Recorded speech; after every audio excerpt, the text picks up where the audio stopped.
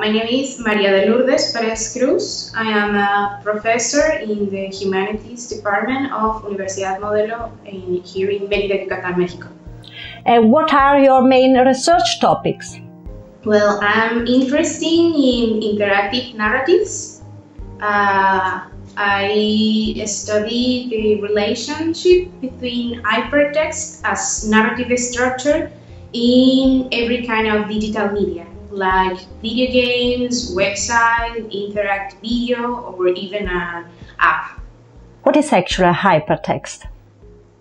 Yeah, well, the hypertext is an informatic technology. It's the base of the web. It's changed the way we read stuff. It's a non-SQL structure and link information with hypervincles, electronic hypervincles. You have all the parts of the history in a big space, so you can choose the one you want in the order you want.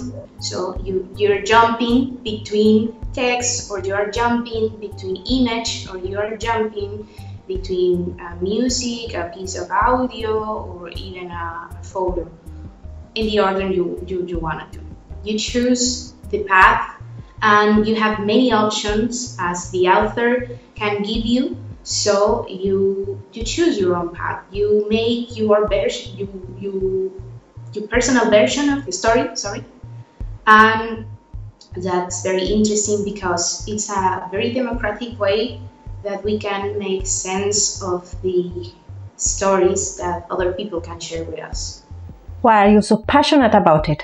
Why is it important to know about hypertext, in your opinion?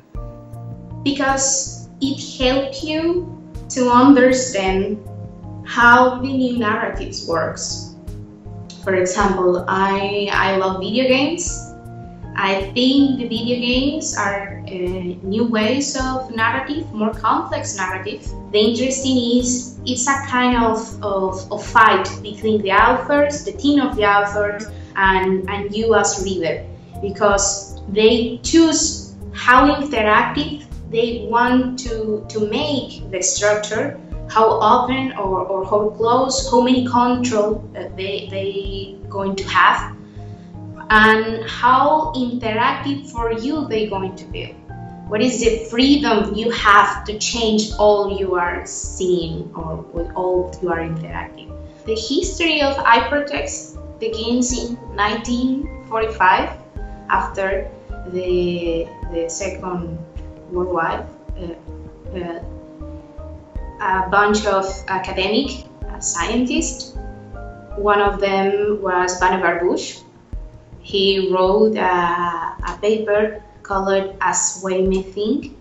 So he imagined that maybe all the work of all the academics in the world can be in one space. So the hypertext is kind of new, but I think we don't look at it with the attention that deserves, because it was a little effort that create all the new way on hypermedia, exactly, the new way of we can access to new ways to tell our stories.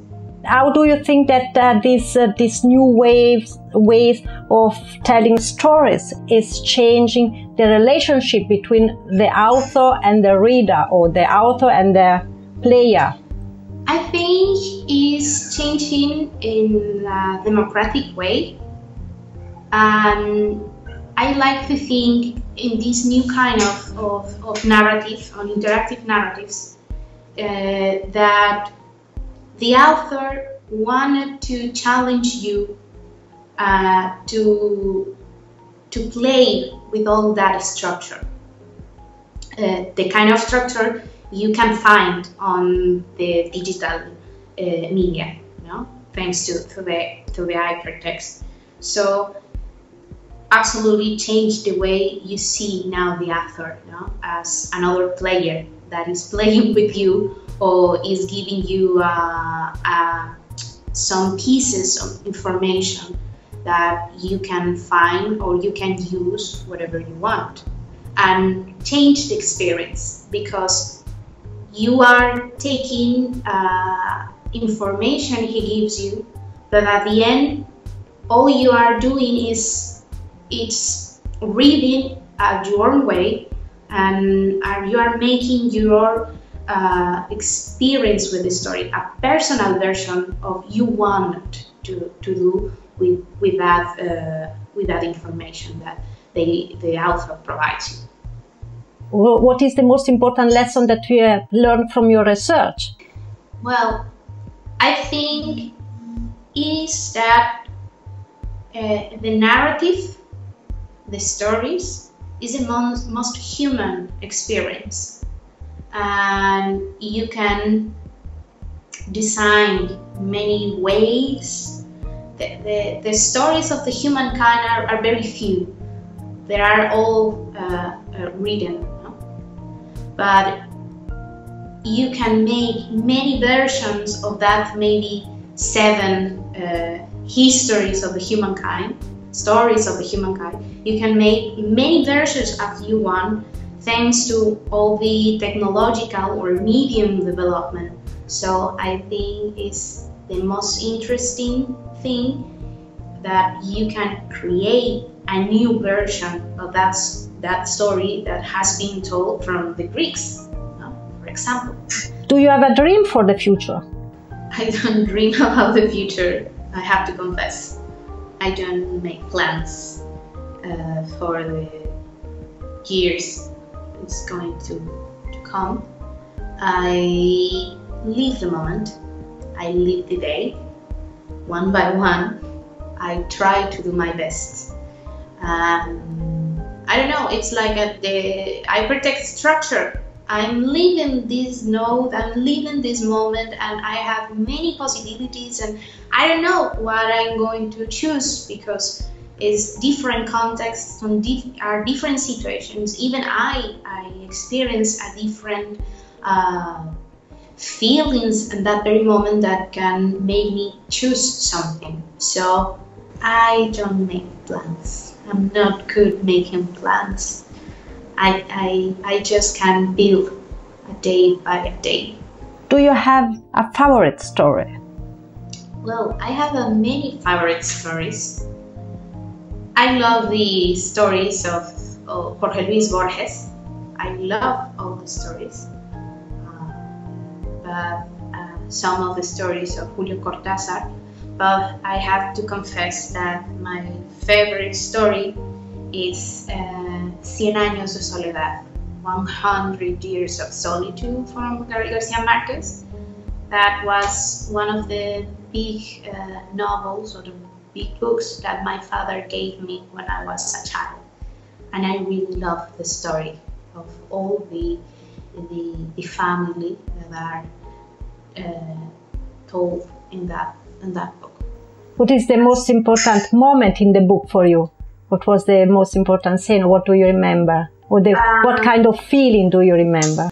The interesting with 100 Years of Solitude is an archetypal story from all the Latin American families.